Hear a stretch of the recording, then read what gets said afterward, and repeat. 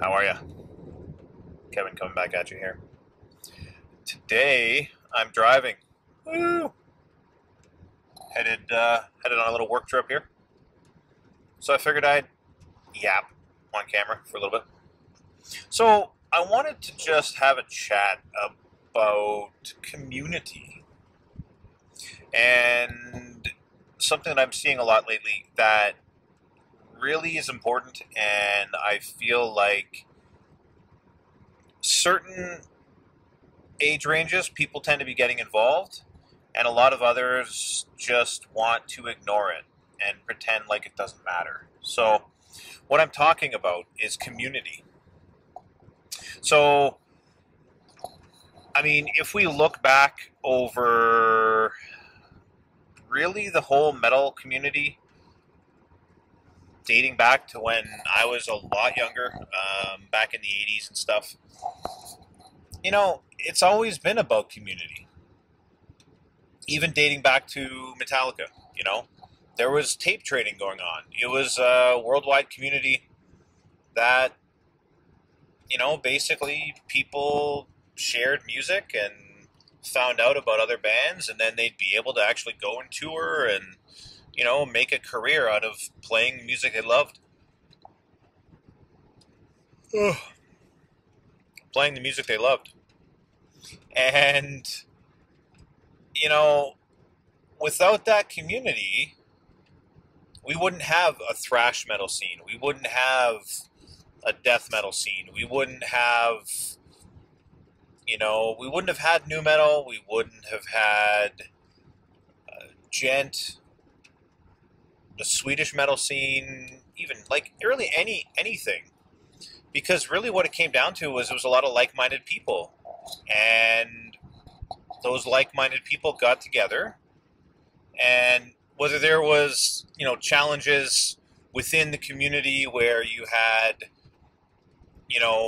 a certain band wanted to be the biggest in that community, so they fought really hard to be that, or, they actually worked together and created the scene together. I mean,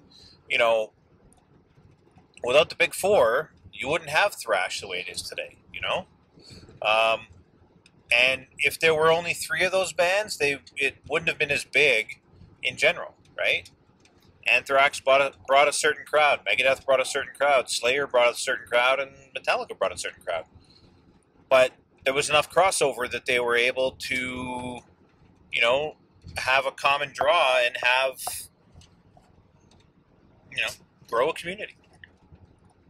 Same thing for, the Andy Sneap Forum and 7string.org and all this other stuff where you had guys like Misha Mansour and Ola Englund and Keith Merrow and stuff like that, Glenn Fricker.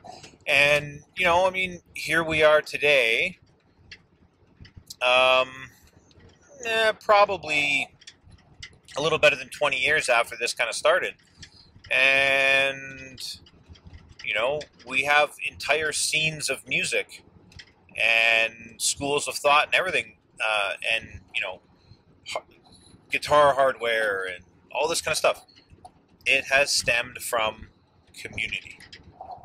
So I just want to put this out there and really try to emphasize this because, I haven't really played any role in music whatsoever aside from just my own musical journey and, practicing over the years and all that kind of stuff. But in a very short time, I've got involved in communities between the Ola Englund group and Taylor Danley and Kyle Bull and different stuff like this. And I've gone to two NAMMs. And guess what?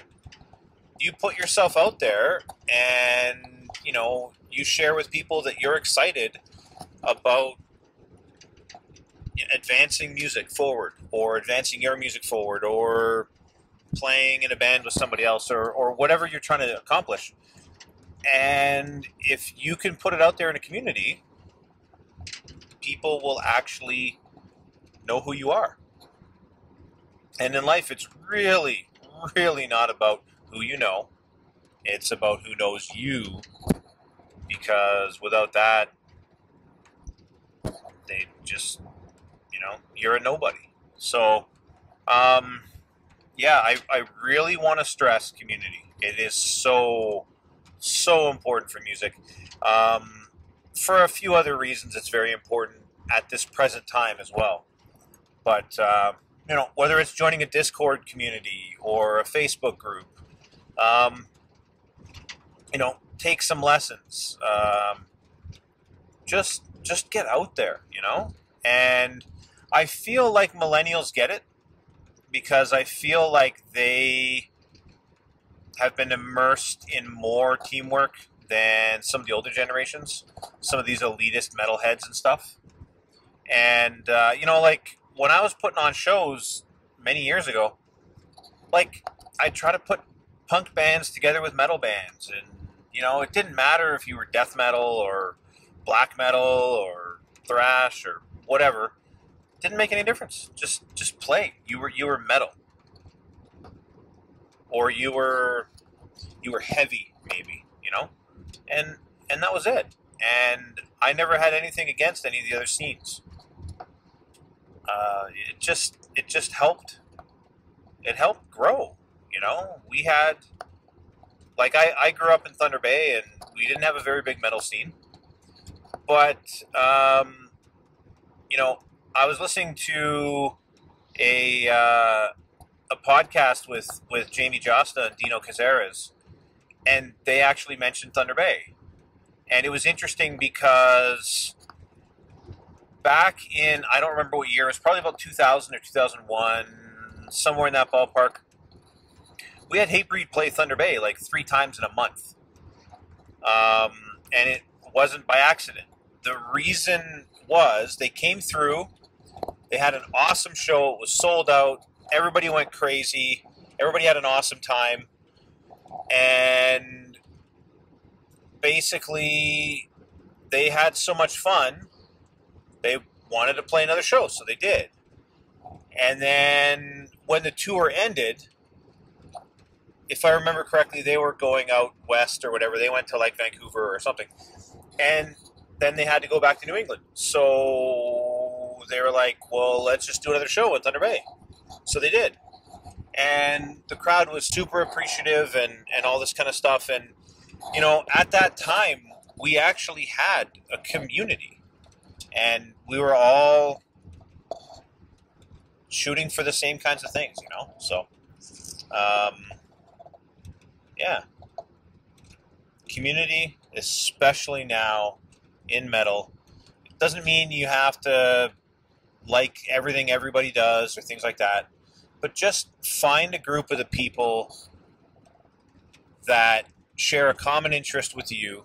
They're out there. We've got the entire world to search now, right? Find those people. Make those connections. Make an effort to actually connect with these people. Earlier this year, well, not that long ago, last month, I went to Nova Scotia and I hung out with a guy I met over Discord in one of these communities, just like I managed to get to go to NAMM because of Discord, and I got to meet all these really cool people, and now, I'm putting a lot of effort in pushing my musical career forward, Community. That's it. If you're not thinking about community, you're missing the boat. And you're definitely not going to get the things accomplished that you want in music. Or really anything else for that matter. But especially music. Alright. I'm going to get back to driving. I have been hands-free this whole time, so, I'm driving safely. But, yeah. So, on that note, peace, and we'll catch you in the next video.